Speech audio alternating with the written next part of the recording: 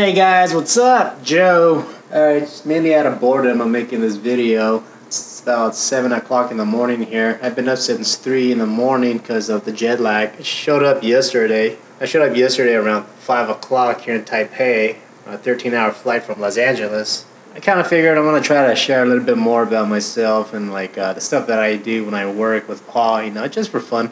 As you can see, the first thing I did was trash the place. No, not really. I just needed to take a shower. Here's the room that I'm staying in. It's actually an underground place. There's no windows because, like I said, it's an underground place, and it's probably a good idea considering that it can flood here. Yeah, so nothing major. Bed, TV, clothes. That's the pile of dirty, shitty clothes. And this is my workstation.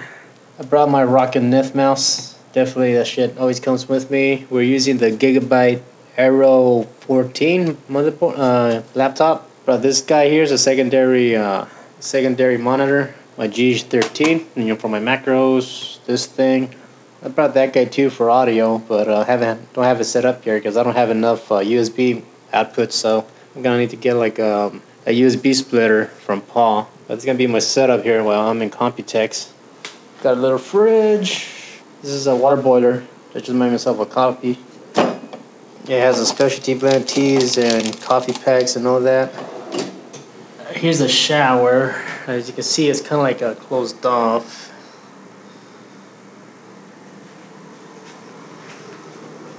Toilet and shower.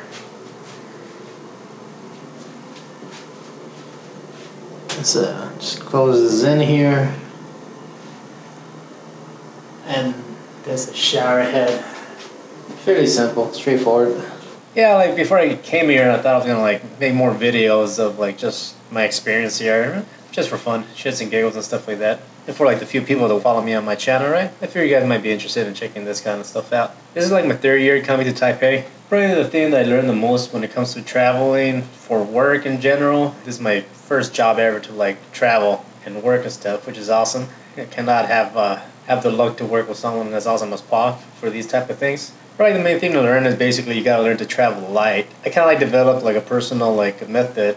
So basically the way how I pack is try to pack as light as possible, right? If you have something specific that you need, say I don't know, maybe a specific type of deodorant or something for your teeth or whatever, obviously you can pack that kind of stuff. But for the most part, say the Q-tips or mouthwash, toothbrushes, you can get that here or anywhere you go. So little crap like that you can probably do without packing because it does take up space in your luggage. And these kinds of events, you want to have enough space for your equipment. So obviously that's the most important thing is your equipment, right? Because you need it. So with this trip, with international flights, you're able to check in 2 bags for free. Well, it's probably included in the price of the ticket, but I was able to check in 2 bags without any additional charge. So I checked in 1 big luggage for all my clothes, and checked in another luggage into that was supposed to be my carry-on, but was overweight because I had all the equipment in it. So I checked that in and got a backpack. So I just got a total of 3 luggages, 2 luggages and a backpack, where I carry the laptop and all the stuff, right? But when it comes to clothes, what I learned is basically as a male, if I'm gonna be gone for 10 days wherever I go to work, I use maybe anywhere in general. Really, don't need that much, but I pack 5 days worth of clothes, right? So basically 10 days, cut down in half, 5 days worth of clothes in regards to shirts and pants, right? 5 pairs of pants, 5 shirts. I can wear them more than once, whatever, right?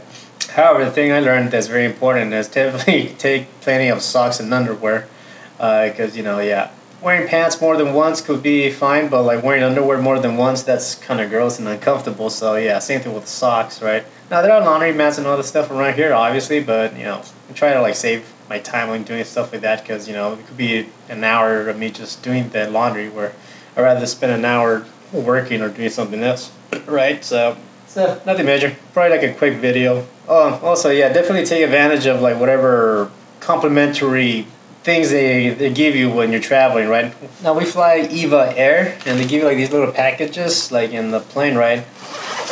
And the cool thing about that is, it comes with a toothbrush, some socks, earplugs, a hair comb.